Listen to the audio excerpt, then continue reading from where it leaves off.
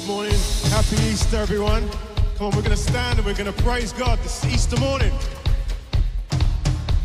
Let everything that has breath, praise the Lord. Praise the Lord. Praise the Lord. Praise the Lord. Let everything that has breath, praise the Lord. Praise the Lord. Praise the Lord. Praise the Lord. I praise in the valley, praise on the mountain.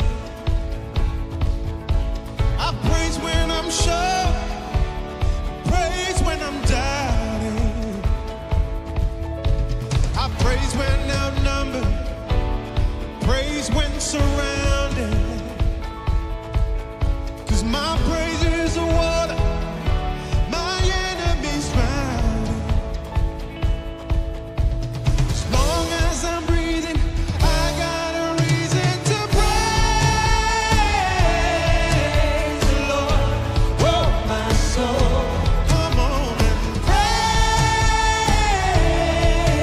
the Lord. Oh, my soul. I praise when I feel it, praise when I know. I praise 'cause I know you're still in control. My praise is a weapon, it's more than a sound. My praise is a shout that brings Jericho down. As long as I'm breathing, I got a reason to praise the Lord. Oh, my soul, come on and praise the Lord. Oh, my soul, and I won't be quiet. My God is alive, so how could I keep it inside? Come on and praise the Lord. Oh, my soul. All right, let's put our hands together. We're going to praise him today. Give him all the praise. Let's sing this out. I praise 'cause you're sovereign, praise 'cause you reign, praise 'cause you rose and defeated the grave. I praise 'cause you're faithful, praise 'cause you're true, praise 'cause there's nobody greater than you. I praise 'cause you're sovereign, praise 'cause you reign, praise 'cause you rose and defeated the grave. I praise 'cause you're faithful, praise 'cause you're true, praise 'cause there's nobody greater than you. Praise the Lord, oh, my soul. Come on and praise the Lord, oh, my soul. Let's praise him. Praise the Lord, oh, my soul. Praise the Lord, oh, my soul. I won't be quiet. My God is alive, so how could I keep it inside? I won't be quiet. My God is alive, so how could I keep it inside? I won't be quiet. My God is alive, so how could I keep it inside? Come on and praise the Lord, oh, my soul. Come on, put your hands together. Praise the Lord, oh, my soul. Let everything that has breath, praise the Lord. Praise the Lord. Praise the Lord. Praise the Lord. Let everything that has breath, praise the Lord. Praise the Lord. Praise the Lord. Sing it out. Praise the Lord. Let everything that has breath, praise the Lord. Praise the Lord. Praise the Lord. Praise the Lord. Let everything that has breath, praise the Lord. Praise the Lord. Praise the Lord. Amen. Let's give him praise. You may be seated. Hey, happy Easter. We are so glad that all of you are here today. We have more people coming in all the time. So before we get started, if you have space between you and the people next to you, if you could shift to your right, and then we could open up that space for other people who are waiting to find seats, that would be super, super helpful. We are really glad that you have chosen to come and worship with us this Sunday morning here at Foundry. My name is Chris, and I'm just really excited that we get to celebrate this Sunday morning together. If you're new, if you haven't been with us before, or if you haven't been with us in a long time, I want to encourage you to do something for me. On the seat backs in front of you, we have these Connect cards. These Connect cards help us get to know who you are just a little bit, and it helps us connect with you and help you get connected with different ministries here at Foundry so we can help you as you journey along in your faith. On the back side of that card, there are prayer requests. If anyone in this room has prayer requests that they want to share here with us here at Foundry, we would love to join with you in prayer. Now, a lot of times when we think about prayer requests, we think about hardships. Maybe there's an illness, maybe there's a loss of job. Whatever it is, we want to join with you in that. But we also believe that when the Bible says, weep with those who weep, it also says, rejoice with those who are rejoicing. So maybe you just got a promotion. Maybe you're gonna have a new grandbaby. Maybe there is something good happening in your life and you want to share that with us as well. We would be honored to be able to celebrate with you good things happening in your life. So fill out that prayer request card. You can drop it off in the box in the back or on the side over here. We just want to get to know you a little bit, and this is a great time for us to make that happen. It's a special Sunday. It's a really special Sunday, obviously. Easter is a time where we celebrate in a special and a unique way. In Romans chapter 10, it says this. It says, if you confess with your mouth that Jesus is Lord and believe in your heart that God raised him from the dead, you will be saved. For with the heart one believes and is justified, with the mouth one confesses and is saved. Guys, as we worship this morning, as we celebrate together, that is a confession from our mouth of what's going on in our heart, what we believe in our heart and in our mind. This is a time for us to confess who Jesus is, that we celebrate a king who's alive. And what I love about that is if all Jesus did, if the only thing he did was die so that he could pay for the sins that we committed and save us in that way, if all he did was take on the payment of our sins, we would have a lot to celebrate today. But he didn't stop there. 3 days after he died, he was raised. He was brought into new life so that we could have new life as well. And I think that's really worth celebrating. Again, if all he did was save us from our punishment, he'd be worthy of praise, but he gave us new life also. So this morning, as we sing, as we worship, this is a time for that confession of our mouth to reflect the condition of our heart. So I want to encourage us as we continue to worship to sing loud, sing boldly this confession of faith. Let that confession grow and grow throughout the service as we continue in worshiping. Let's stand together. We're going to pray, and then we're going to continue singing songs. God, we're so thankful that this morning we have a lot to celebrate. We're so thankful that we have a lot to appreciate about who you are.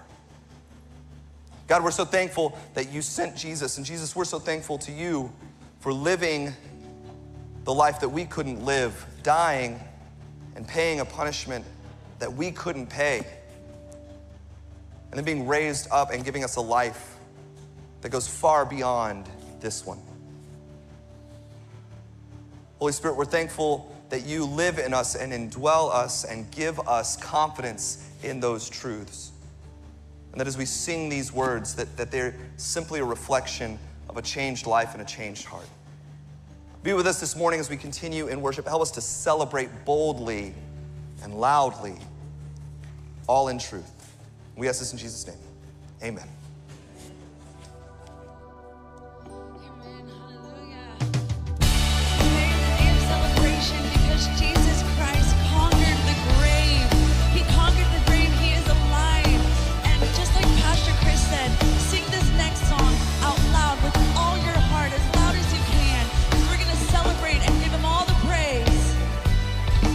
Come let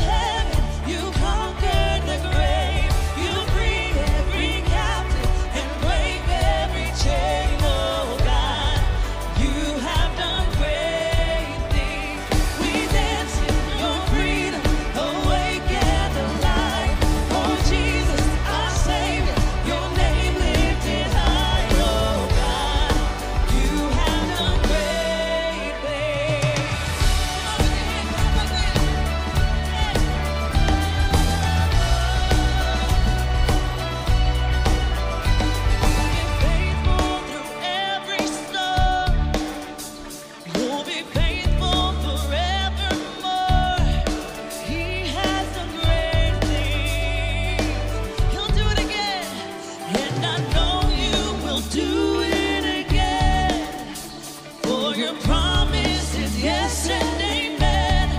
You will do great things. God, you do great things. Oh, hero of heaven, you conquered the grave. You free every captive and break every chain. Oh, God, you have done great things. We dance in your freedom, awake and alive. Oh, Jesus, our Savior, your name lifted high. Oh, God, you have done great things.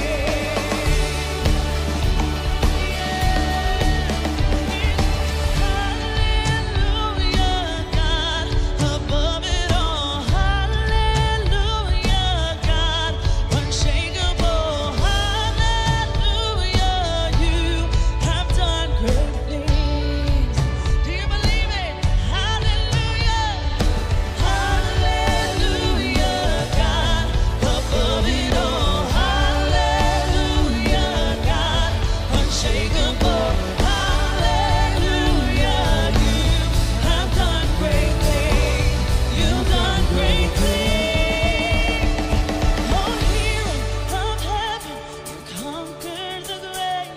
You free every captive and break every chain. Oh, God, you have done great things.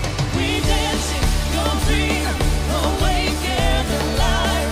Oh, Jesus, our Savior, your name lifted high. Oh, God, you have done great things. You have done great things. Oh, God, you do great things. Oh, yeah, He's so good. He's done great things.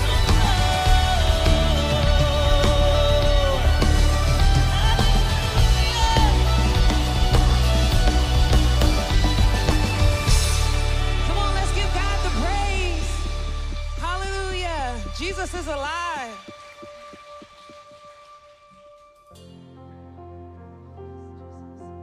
Living hope.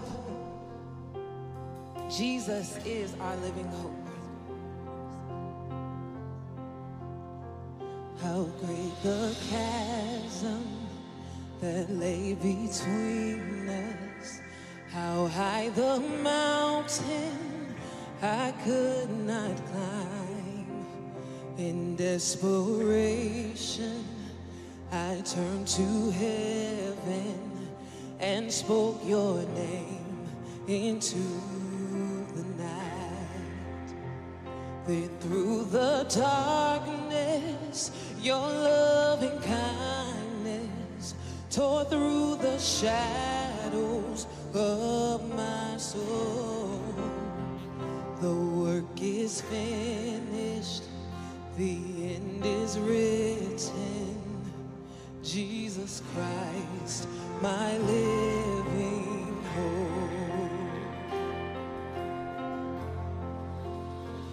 Who could imagine so great a mercy? What heart could fathom such boundless grace? The God of ages stepped down from glory to wear my sin and bear my shame. The cross has spoken, I am forgiven. The King of Kings calls me his own. Beautiful Savior,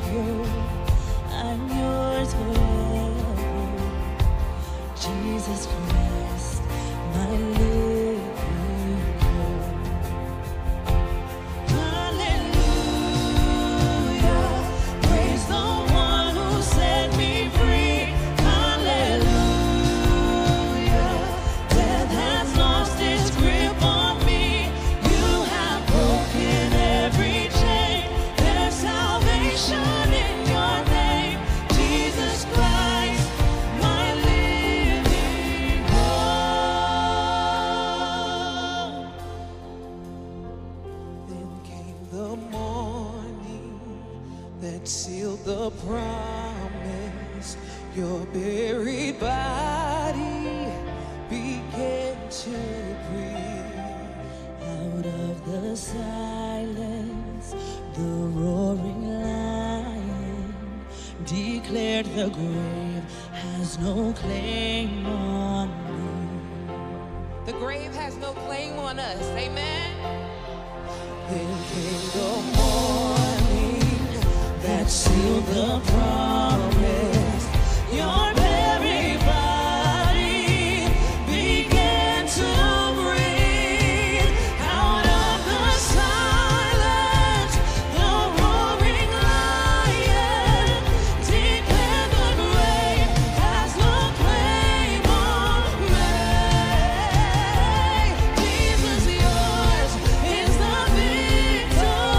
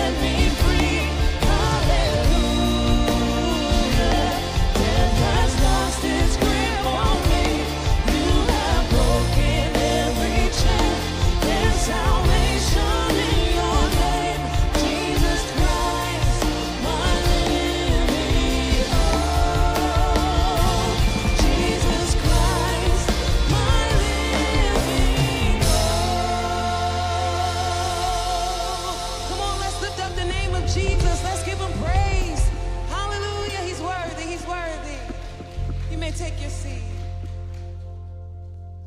Well, hey everyone, no matter where you are today, we're so glad that you joined us for this very special celebration. Here at Foundry, we are all about helping people to know, follow, and share Jesus. Because we know the difference in our own lives, in the lives of our families, and in the lives of the world around us when we encounter Jesus Christ.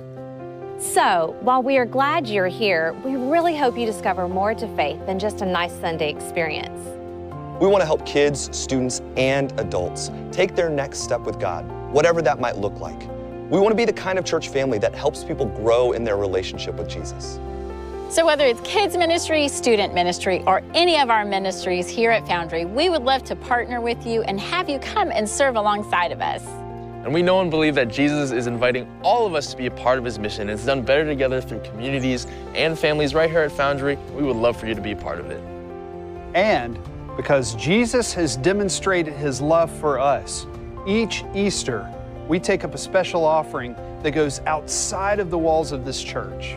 That's why we're so excited to announce our partnership with the Methodist Church of Costa Rica. And that's a special thing for me because that's where I'm from. We hope to come alongside 6 different churches on the West Coast with the hopes of planting a new church within 3 to 5 years.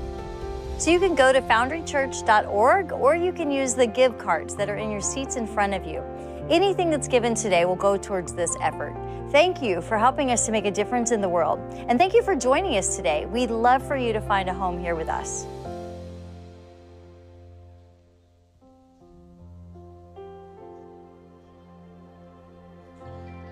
Jesus paid our debt on the cross. And I don't know about you, but I am so thankful he did. Oh, we bless your name, Jesus. Oh, we honor you, God. I hear the Savior say, thy strength indeed is small. Child of weakness, watch and pray. Find in me thine all in all. Jesus paid it all to him I owe. Sin had left a crimson stain, he washed it white as snow.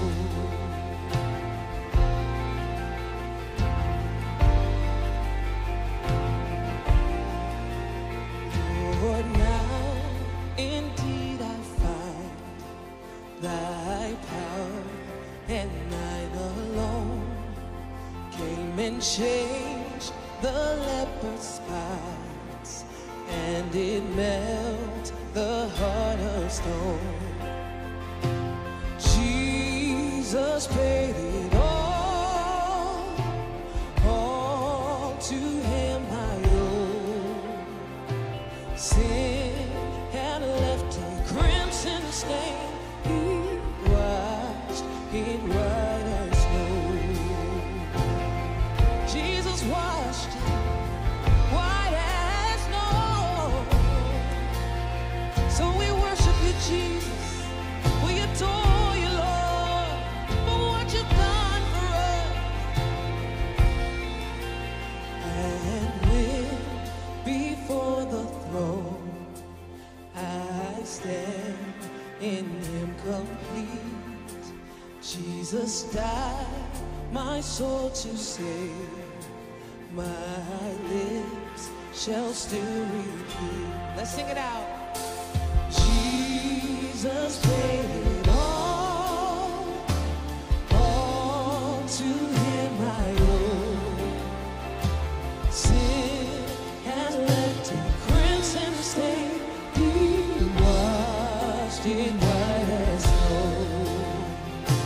Jesus paid it all to him I owe. Sin had left a crimson stain, he washed it white as snow. He washed it white as snow. He washed it white as snow.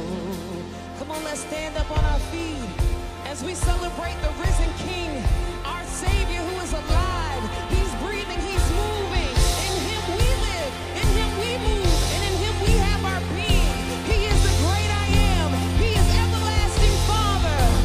Oh, praise the one who paid my debt and raised this life up from the dead. Oh, praise the one who paid my debt and raised this life up from the dead. Oh, praise the one who paid my debt and raised this life up from the dead. Oh, praise the one who paid my debt and raised this life up from the dead. Oh, praise the one who paid my debt and raised this life up from the dead. Oh, praise the one who paid my debt and raised this life up from the dead. Oh, praise the oh, praise him. Oh, praise him. Oh, praise him. We praise the risen Savior. He's been so good. He's worthy of all the praise. Lord, we thank you for what you did. Lord, streaming down for us, crucified for us, but you rose again with all power in your hand. Oh, praise the one who paid my debt and raised this life up from the dead. Oh, praise the one who paid my debt and raised this life up from the dead. Oh, praise the one who paid my debt and raised this life up from the dead.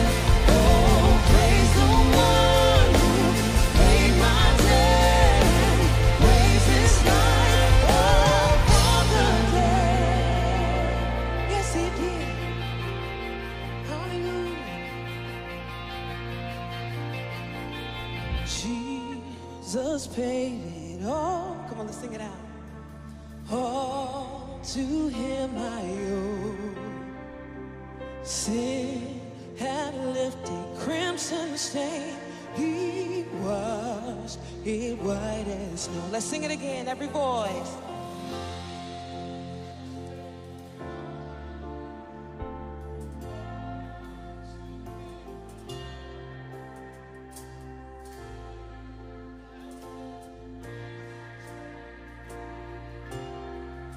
Let's sing it one more time, even louder unto the Lord.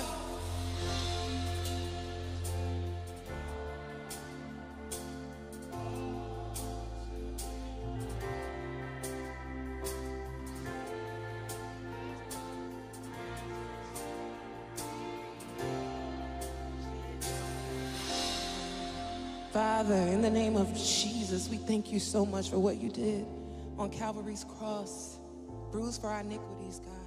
But by your stripes we are healed and we are made whole. And we thank you for rising again for us, Lord. We thank you that you paid our debt. You said that we are not guilty in Jesus' name. And we thank you, Lord, for all that you did for us, God. And we thank you for the word that's going to go forth today. May it penetrate our hearts, Lord. We thank you. We thank you. Jesus, you are so, so good and worthy of all of our praise. So we lift you up and we magnify you in Jesus' most holy and precious name. Let us all say amen, amen, and amen. Let's give Jesus the praise. Hallelujah. You may take your seat.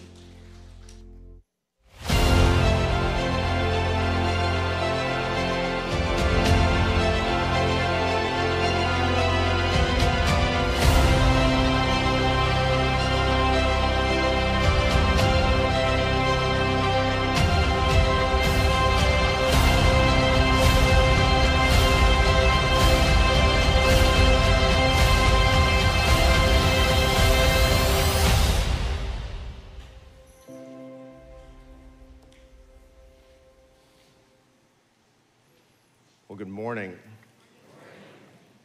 Stories have a way of shaping our lives. I grew up in an immigrant household here in the United States and seeing the story of my parents unfold.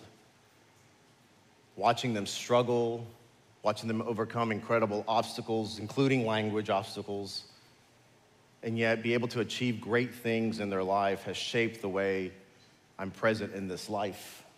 I would hear things around the house like Junior, that's what they called me. That wasn't just a nickname because named after my dad. They'd say, Junior, you know, you're blessed. So now you have to be a blessing to others. And that began to frame the way I would view things and shapes the way I'm present with other folks. A story has the power to change us for good only in the measure that it captures our imagination and curiosity. If we're able to actually see ourselves in the story. If not, it's just simply a story in somebody else's life. In 2016, a study conducted by Jay Colbin found that people spend a great deal of time engaging in narrative fiction in the form of novels, picture books, films, television shows, podcasts, and video games. Television viewing alone accounted for 5 hours per day, totaling over 76 days per year for the average American adult. That's a lot of TV.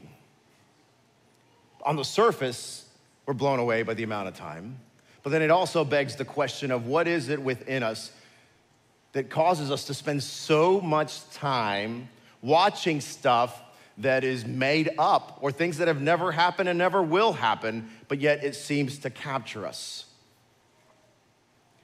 As they dug deeper in the study, they found that these stories are not just an enjoyable space for us to escape our current realities, but they give us insight into our world, into how to live life. So keep watching all the TV you want. Like, Mom, this gives me insight into life. This is why I want to watch so much TV. Here's the reality. All of us are looking for some kind of insight into how to do better in this life. I even get a little bit impatient when I'm in general, but in certain circumstances when I'm trying to just do me and somehow you're forced into someone else's story. Visited a few amusement parks, theme parks over spring break, and as you're standing in line, and after you've been standing there for 90 minutes, you feel like you're almost at the ride, and now you're gonna get immersed into their world. This is great. I've seen the movie. Can I just get on that dang ride? I just want to enjoy those 3.5 minutes, if that, so that I can say I did it. But they go through great lengths to try to include you in the story. When I'm playing a video game, sometimes they give you the backstory. I don't know if you guys can relate to that. Some people are like, oh, this is great, you gotta watch this. I'm like, I'm waiting for the X to pop up that I can press so that it can actually load the game, and let's go on, let's play. Stories can inspire us, they can motivate us, they'll challenge us, yet not every story has the power to change who we are. After 3 years of teaching and performing miracles, Jesus of Nazareth became enough threat to the Roman Empire and also to the religious leaders that were in Jesus' day that he was finally brought up on Trump charges and charged with insurrection and finally sentenced to death. Jesus was executed on a Roman cross between two criminals. The one who claimed to be God's anointed, the one who was to come and to save the world, seemingly lost the battle against evil on a dark Friday afternoon. His body was washed and wrapped in burial clothes, and then from that cross, he was laid on a tomb that was borrowed and sealed with a large stone. Everyone thought that that was the end of the story. But the story continues. Mark's gospel records it this way. When the Sabbath was over, Mary Magdalene, Mary, the mother of James, and Salome brought spices so that they might go to anoint Jesus' body. Very early on the first day of the week, just after sunrise, they were on their way to the tomb when they asked each other, who will roll the stone away from the entrance of the tomb? Now remember, the Jewish Sabbath was on Saturday, so this is early Sunday morning, which is the reason we gather every Sunday morning as Christ followers to celebrate the resurrected Christ. And they're going back to the tomb, and these women are simply going to embalm the body. There's no indication in this passage that we just read or before that they're expecting to find an empty tomb. They're expecting to find a body. And yet they were overwhelmed when they walked to the tomb. They are full of grief and hopelessness. They had to be wondering, this couldn't have been the Savior of the world. A guy with a really good heart, did some really cool things, but what in the world? And they're distraught. And they're thinking through all the logistics. There gotta be Roman soldiers in front of this tomb. How in the world are we going to remove this stone from this tomb? I don't know if you've ever had to plan a funeral in the midst of incredible grief. I imagine this is what they're feeling right now. I can't just hide in a corner and cry and grieve. I got to now deal with all of this. Their hopes of Jesus being the one that would come and save the entire world, their hopes for the Messiah to have finally come, their hopes are dashed. They are distraught and full of sadness. But the story continues. But when they looked up, they saw that the stone that was very large had been rolled away. And as they entered the tomb, they saw a young man dressed in a white robe, kind of creepy and cool at the same time, on the right side, and they were alarmed. So if they're alarmed, the guy says, hey, don't be alarmed. It's like when somebody's kind of altered, and they're like, hey, calm down. Does that ever work for you? When somebody tells you to calm down, does it help? Like, oh, that's what I needed to hear. Thanks, that was so much. But these ladies are alarmed, and they says, don't be alarmed. You are looking for Jesus the Nazarene who was crucified. He has risen. He is not here. See the place where they lay him? But go tell his disciples and Peter was away from his disciples, and go ahead of you into Galilee. There you will see him just as he told you. Now, if you've grown up hearing the story within the church, it's so easy to simply read these verses and say, yeah, Jesus is risen. I don't think we understand the magnitude of what was just declared here. For other people, this story of Jesus being raised from the dead is simply far-fetched. They simply discard it as a cute little story, a story of fiction that might give us insight into our own lives, may not, or simply a great Jewish legend. Back in the 1720s in Germany, there was a guy by the name of Baron Munchausen. And after retiring from the military, he would tell all these crazy endeavors that he supposedly did. And if you don't know, anybody know this guy? Known as the Baron, beautiful man, great hat. And he would tell all these stories, these lavish endeavors that he was part of.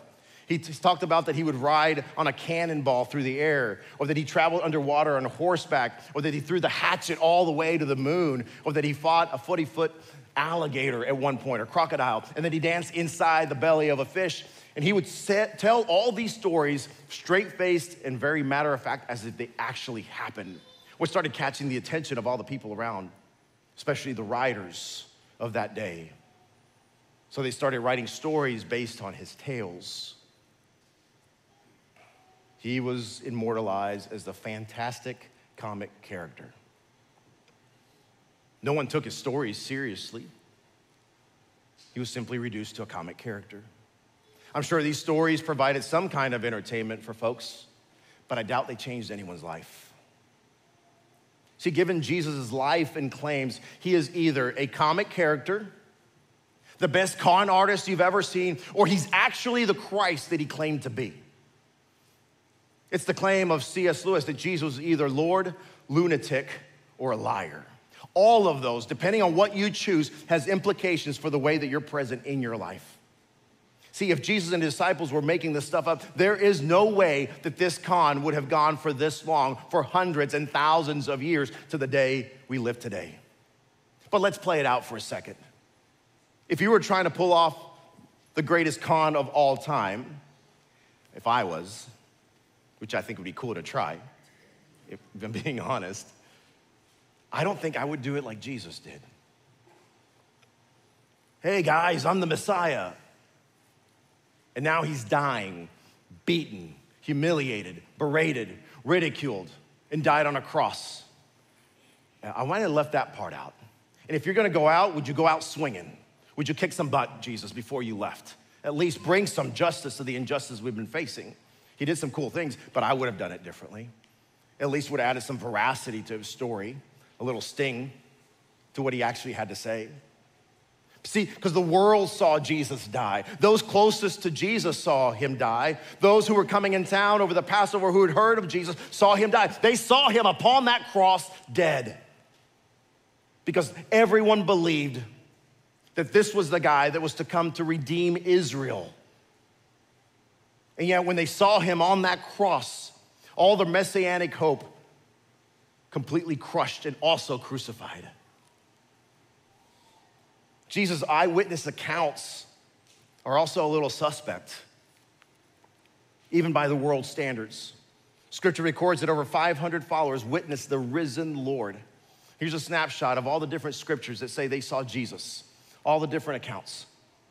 Now, if all these people were lying about Jesus' resurrection, all the Roman authorities had to do in that moment was to roll out the body and say, here. And it's done.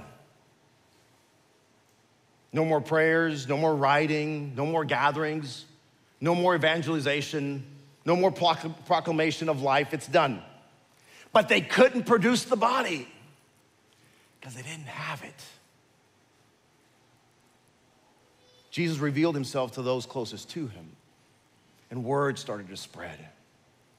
But what I find fascinating is that the first people who receive word to start spreading the word are women. And it's like, yeah, tell a woman something, and they go tell the whole world. This is not what this is about at all. In the first century, women were not eligible to testify within the Jewish court system. So the testimony of a woman is automatically thrown out and dismissed. So if you're trying to pull over a fast one on people, the greatest con ever known to mankind, women as your marketing team is a horrible fail. You'd recruit someone in the community that was well-known, well-connected, respected, pay them and let them go along with the story, and then you'll have a better shot. But this is the way that God tends to work. It's very different than the way you and I tend to work, because they don't make sense to us, they don't make sense to the world, Because the gospel says if you want to be first, you got to be last. If you want glory, you have to go through suffering. If you want to be exalted, you must be humbled. If you want to find yourself, lose yourself. If you want to be rich, become poor. And if you want to live, you have to die. Pick up your cross and follow me. This was the message of Jesus. And God has a habit of picking the least, the last, the lost, the unexpected, the broken, and show himself among us to reveal his power and love. And in this story, he chooses women. Part of me says, I think it demonstrates the vastness of the power of his resurrection. And then Thomas, one of the 12, now 11 left. When he got word that Jesus was alive, he was super skeptical. He's like, yeah, I believed his lies before. He said he was the one. He said he would overcome everything. But you know what? Unless I see him with my own eyes, I don't think I'm gonna believe. I'm not gonna fall for this one again. Fool me once, fool me, what, how does it go? He says, I simply won't believe. The truth is, like Thomas, we often rely on disbelief to save our pride, or we're stubborn enough to protect ourselves from further disappointment. However, a week later, Jesus appears to Thomas. He doesn't berate him or beat him up for doubting. Like, man, how stupid are you? I told you, I promised you. He didn't say anything like that. Instead, Jesus is gentle with Thomas. He says, Tommy, look at me. It's me, Jesus. Look at my scars. Want to feel my wound? It's me. And at that moment, Thomas had to make a decision. Do I stay stuck in my pride? Or do I give in and believe what I've known to always be true? See, he could have made up another excuse. See, Jesus walked in and he's like, nah, man, that's AI. I don't believe it. You can't believe anything these days. Because one of the things that always captured my attention when I read the gospel story about the resurrection is that Jesus, who had been with his disciples for 3 years, sleeping, sharing quarters with them, breaking bread with them, all of a sudden he appears to them and they don't recognize him. It's like his body has been glorified. It's different than what they've known. And yet it's the same Jesus. He looks differently, but the wounds are still there. See, an encounter with the resurrected Christ caused something to shift within Thomas's heart. And Thomas responds to Jesus, my Lord and my God. This declaration of dependence upon God. And then Jesus told him, because you have seen, you have believed. Blessed are those who have not seen and yet believed. That's us. We weren't there. I don't care how old you are, you weren't there when Jesus came back from the dead. I like to think that if I was there during Jesus' day and I'd seen what scriptures say that he did, that I would be the one to say, you know what, I believe. Man, if they told me that Jesus was alive, I'd be like, yeah, totally, because he said it. He's that guy. I'd also like to think that a couple of days before that, like Peter, who denied Jesus 3 times, I would have denied him 3 times. There's no way, because I'm loyal, I'm faithful, this is who I am. 1 time maybe, but 3? No, I don't think so. I like to think that. I think we all like to think that. But the reality is that we're broken. And we struggle to believe. We struggle to be faithful. See, if we're honest, this is where we are many times. See, Jesus approached Thomas and so many others. He wasn't just asking them to believe in an event, in a historical event that had just occurred. When you're asked to believe, it's not just simply to acknowledge something that happened the past 2,000 years ago, as significant as the event may be. He wants us to experience the fullness of his power and his love in our lives here and now. So looking and studying and analyzing all the evidence around the resurrection of Jesus is important, but the evidence itself will not bring about new life in you or in me. It's only a personal encounter with Christ that is able to do that. The disciples were not only confronted with the evidence of the resurrection, but they were marked by their encounter with the living Christ. The followers of Jesus went on to lay down their lives because of their faith in Jesus. Despite severe persecution and gruesome death, they never recanted their faith in Christ. The two Jameses we read about were killed, one with a sword and the other with a club. Thaddeus was shot with arrows. Simon Peter was crucified upside down. Simon was sawed in half. Luke was also hanged. Thomas was stabbed to death. And Paul was beheaded. Never once, when all that was happening, he said, time out! I was just joking. We hit it.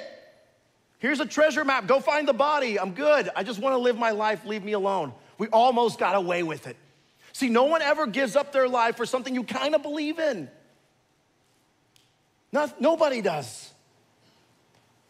Faith in Jesus Christ is not easy. If you're wanting faith in God to simply get away from your problems in life, you're in the wrong place. The call for us is a faith in Christ that will require something of us. Everything in life that is worthwhile, that you truly treasure and value, will cost you something.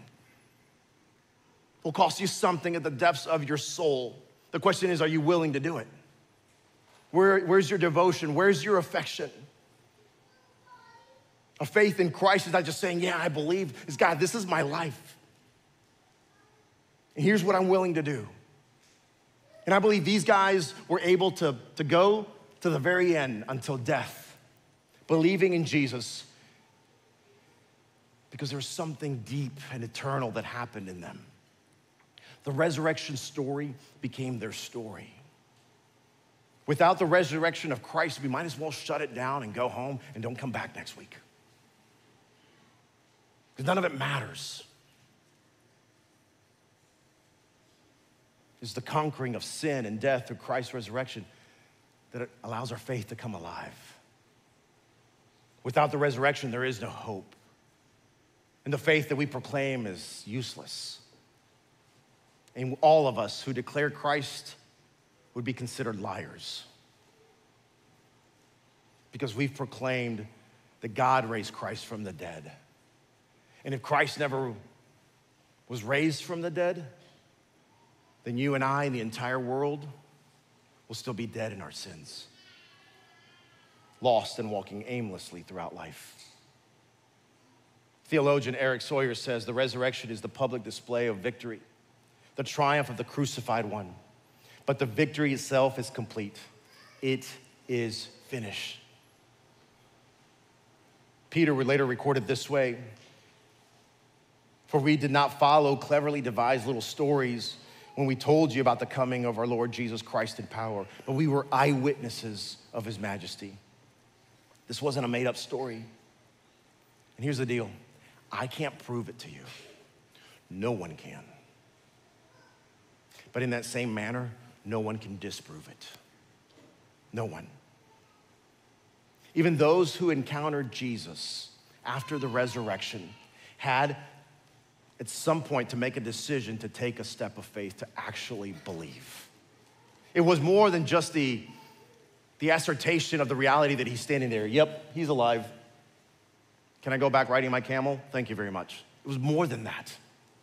See, seeing Jesus alive would suddenly recall every single claim and declaration that Jesus ever made about himself, about humanity, about death, about life, about the kingdom of God. Everything would be recalled in that moment.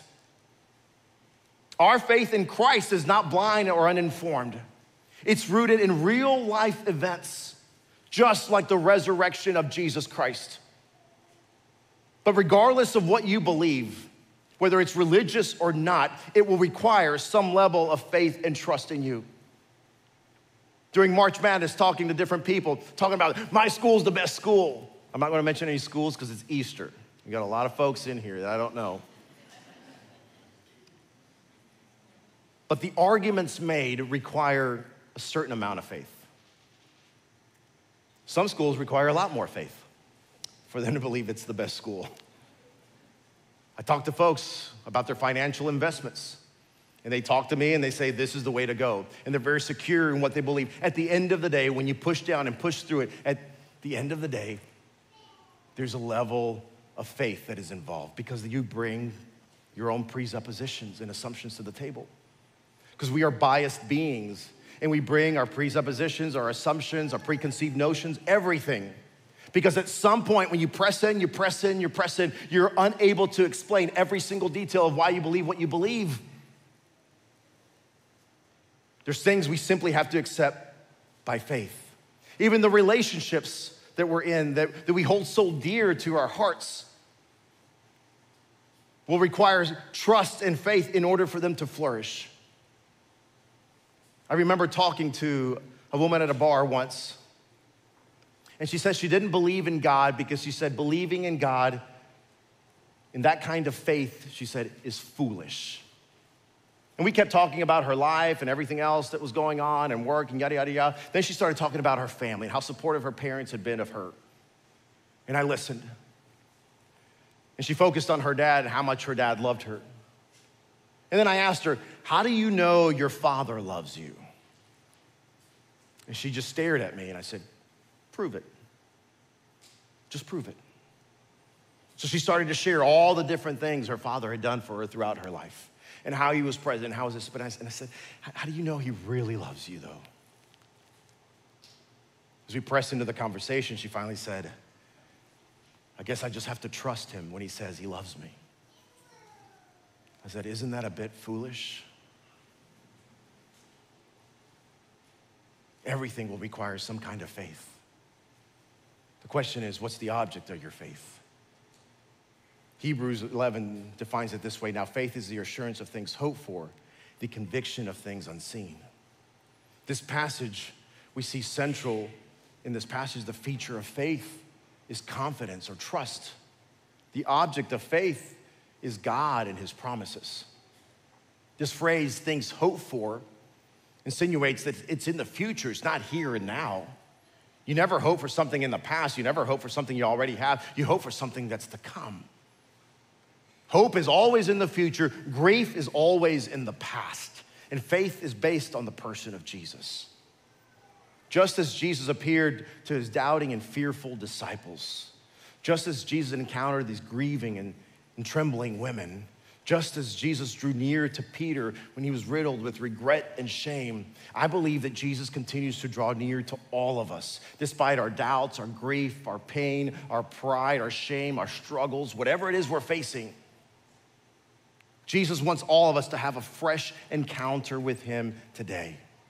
And it's out of that encounter that you and I have a relationship with Jesus that we begin to experience freedom and healing and peace and purpose for our lives. See, the women who showed up to this tomb weren't expecting an empty tomb. They were simply gonna take care of Jesus' corpse. But when they saw that the stone had been removed, God did part of the hard work for them. He says, now I want you to believe. Now I want you to trust. And this scary dude that was sitting there dressed in white tells them, gives them specific instructions of what they're supposed to go do. Scripture says this, trembling and bewildered, the women went out and fled the tomb. And they said nothing to anyone because they were afraid. You think differently. That they just encountered this, they had this beautiful encounter, supernatural encounter. They would go tell everybody. Oh, they didn't, they were scared. See, they were just living their lives, going through life, going about their day, when they're confronted with the truth that Jesus is alive. I believe that many of you are gonna be going through your day, going through life like no big deal, doing what you do, and you're going to be confronted at some point with the reality that Jesus is alive. That story marked their lives forever. Yeah, they were afraid, but at that moment, even though they were afraid and chose not to tell someone, they had a decision to make. Are we going to stay in our fear, or are we going to trust what God is saying? What's it gonna be? When I say, I trust Jesus, what we're saying is I'm aligning my life to his teachings, to his love. The love of God comes to us wherever we've been, whatever we've done, regardless of what we've done. and fully manifested in the person of Jesus. He loves us so much that the love of God, wherever he finds us, doesn't leave us there. I think that's one of the things that the world teaches about love, that love just allows you to stay and wallow in whatever it is you're in. That's not true in Scripture. That God died for us while we were still yet sinners, proving his love to us. And he says, I love you so much that I gave you my only begotten son, that whoever believes in me shall not perish but have everlasting life. And then he says, I will pick you up from that miry pit, I will cleanse you off, and I will set your feet on a solid rock, and then I will guide your steps. This is the love of God. It's not love to simply say, I see you there, hey, what's up? I love you, bye. That's not helpful. That's not rescuing. But he says, I love you so that I want you to be mine. I want you to come and follow me. And his love finds us and begins to change us from the inside out. And his love delivers us from sin and imparts eternal life into us. And that means that I start living my life according to his purposes, not mine. It might take a little bit to shift as I learn, as I grow. That's the Holy Spirit working in us. And coming to Christ doesn't mean that our lives are free of struggle. There's plenty of struggle in life. But it means that in the midst of our struggle, of our realities, of our dysfunction, and we're all dysfunctional to the core. In the midst of our real life stories, God continues to show up. And I don't know your story. Some of you have stories you've hidden in your hearts for years, and you're scared to share them.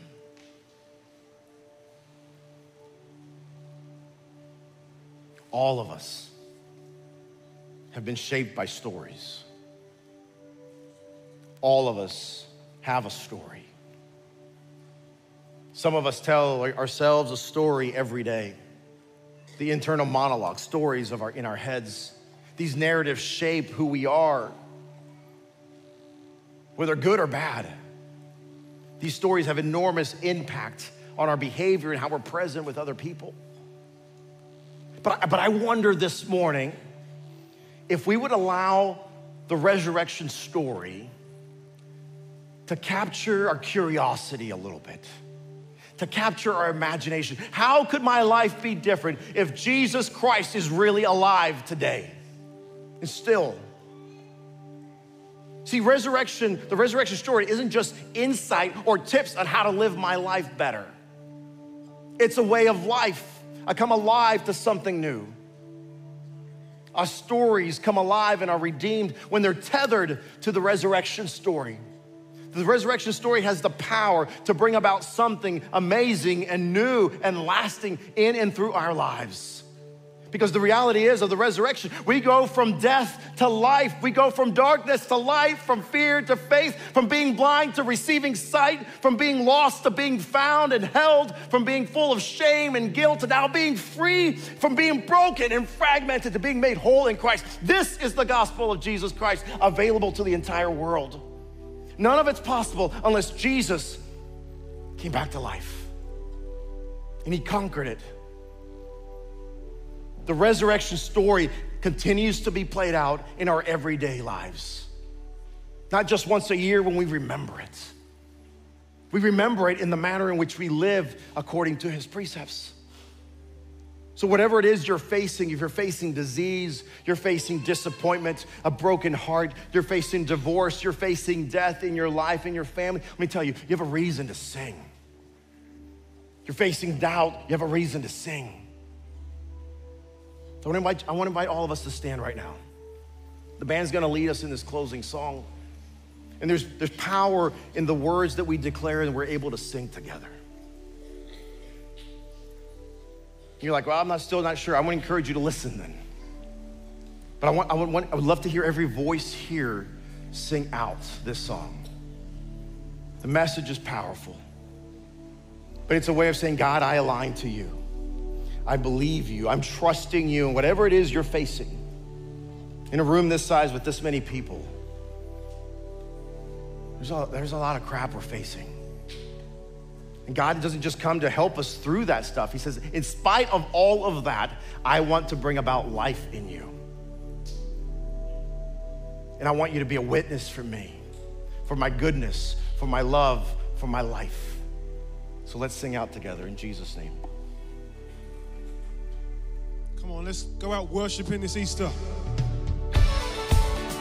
On this glorious day, victorious day.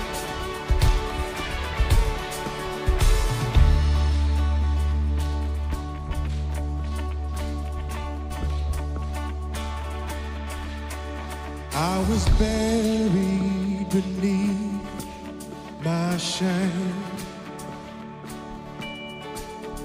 Who could carry that kind of weight?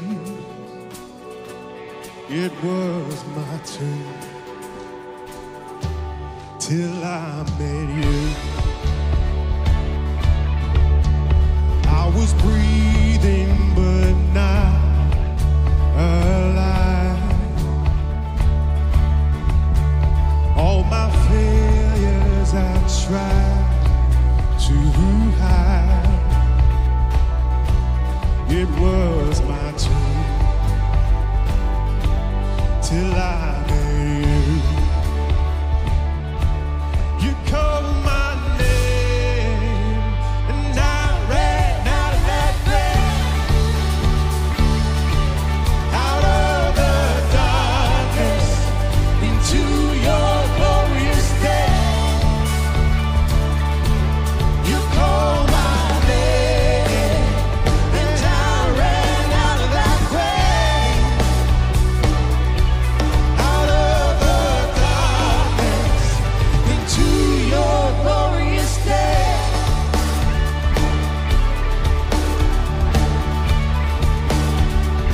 Come on, sing it out. Now your mercies have saved my soul. Now your freedom is all that I know. The old made new, Jesus, when I met you. Oh, today you called my name and I ran out of that grave, out of the darkness into your glorious day. You called my name and I ran out of that grave, out of the darkness into your glorious day.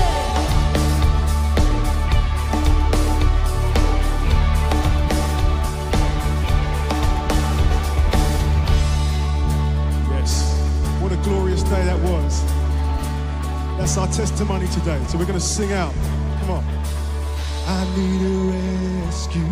My sin was heavy, but chains break at the weight of your glory. I needed shelter.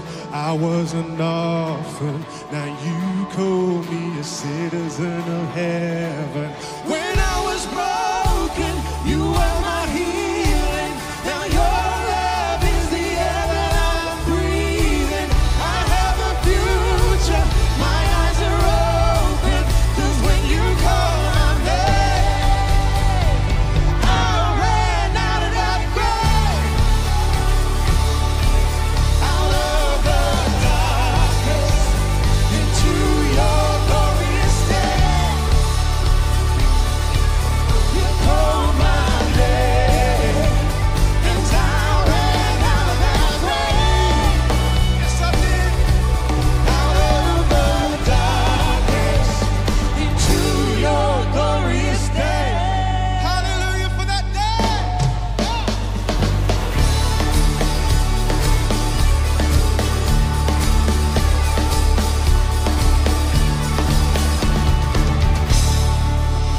Come on, let's get that praise. Give me praise.